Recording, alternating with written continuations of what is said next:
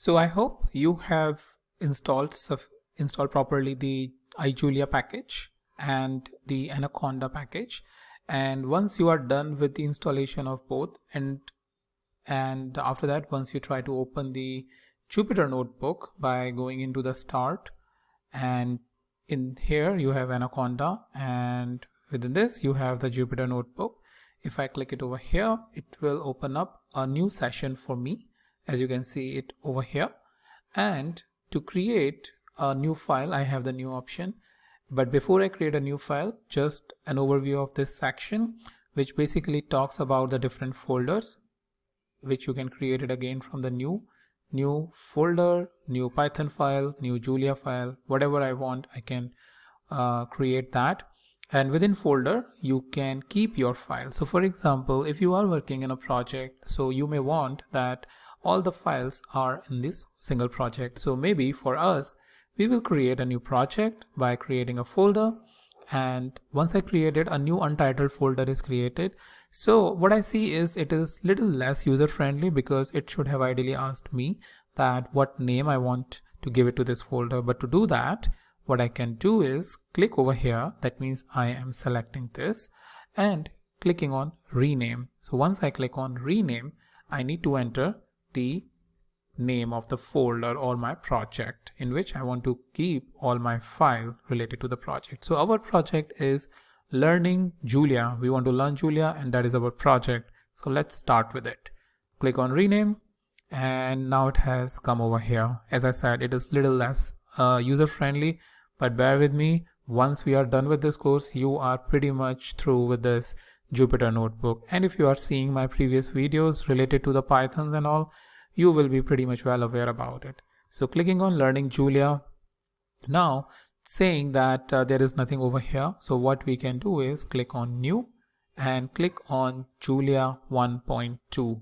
So this has created a Julia file for us, or an interface or an environment in which we can write it. So just a couple of things about this environment.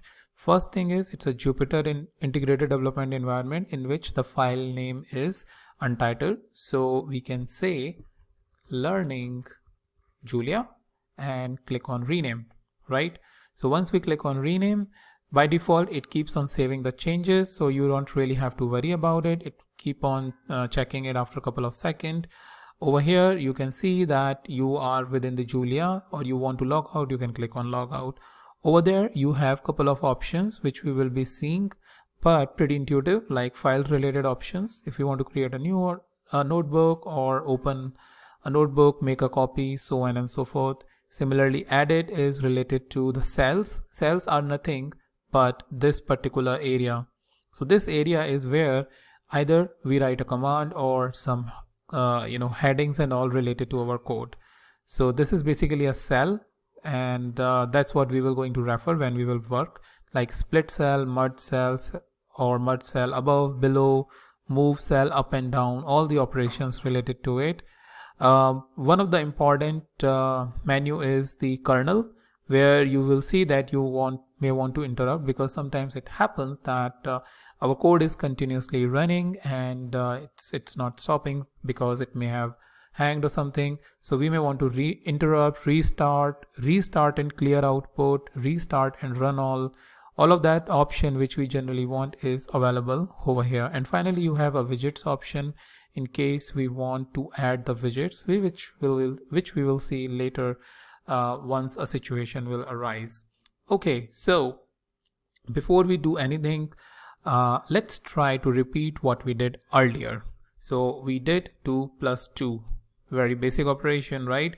And to execute this, we want to enter either Control plus enter or Shift plus enter. If I press Control plus enter, what happens is, since it is the very first time, it will take some time to connect it. So now it has given us the output. That output is 4.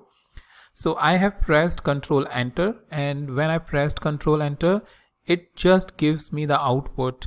But if you want that along with the output, you want to create a new line, so what you can do is press Shift enter.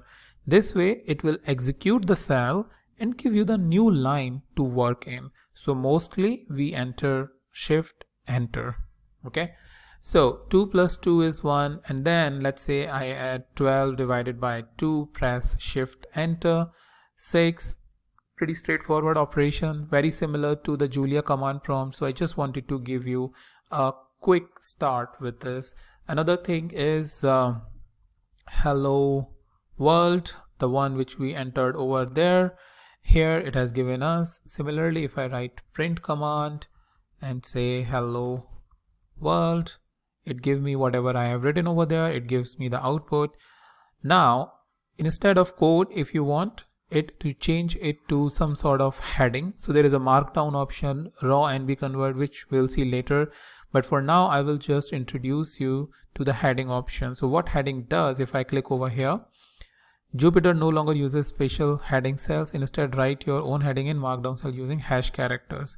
So hash is basically saying that it is a level 2 heading. So 2 hash level 2 heading, 1 hash level 1 heading. So right now we are in hash 1. This is heading 1, right? And if I say hash hash, this is heading 2. Alright, I will just change it to heading and then it will write it. This is heading 1, this is heading 2. So this is how you will going to write your headings. So why we need to enter heading? For example, I just double clicked over there and I am in edit mode.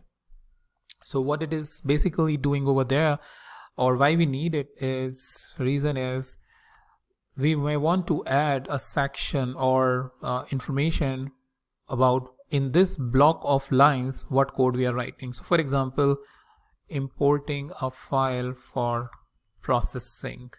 So let's say we enter shift enter, importing a file for processing, and then after a couple of lines we add another header, we are processing this file, another header, we are analyzing this file. So this way your code is pretty clean.